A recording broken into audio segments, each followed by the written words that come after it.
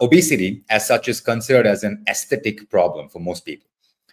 I just look a certain way. People are talking about my body, so I want to lose weight. But you're talking about this more as a disease. And in fact, you've explained this again in the book. Obesity is called ABCD now, which stands for adiposity-based chronic disease. So it is a serious condition.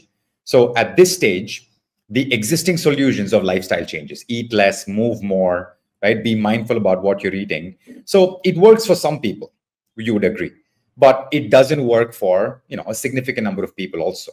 So what do you think is the difference in approach for these two people? Of course, it is a brain thing. Like you said, some people are just unable to do it.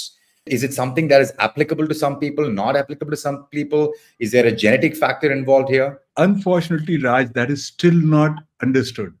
Who are the people who require this help? Like at a very micro level, is not understood. And that's a real active area of research right now. Who are the people who require these drugs who don't?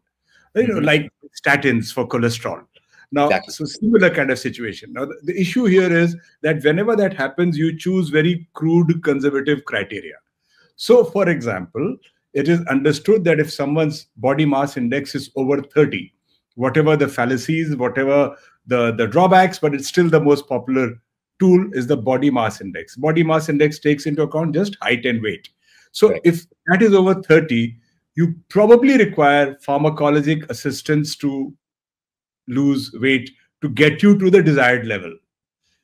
And then if you're thinking of obesity as a disease, which it is, or ABCD, as you very correctly said, then if you have disease manifestations associated with obesity, like diabetes, hypertension, heart disease, fatty liver, then maybe even at a BMI of 27, you may require this medication.